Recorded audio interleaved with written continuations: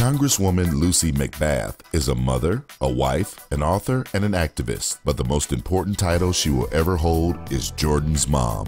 McBath spent 30 years working for Delta Airlines as a flight attendant until the death of her 17-year-old son, Jordan Davis, in 2012. Jordan was shot and killed in what became known as the loud music shooting. After his death, McBath turned to activism. She has dedicated her life to preventing other families from experiencing the same tragedy that she did. McBath held dual roles as the national spokesperson for Everytown for gun safety and Moms Demand Action, as well as faith and outreach leader for both. After years of advocating to local, state, and federal legislators, the Congresswoman decided to run for office herself. She decided to run for the Georgia State House in 2017, but after the Parkland shooting, she knew she had to step up and run for Congress. In addition to her experiences with gun violence, the Congresswoman was inspired to run for Congress because she is a two-time breast cancer survivor. She knows the importance of covering those with pre-existing conditions and increasing accessibility to quality and affordable health care.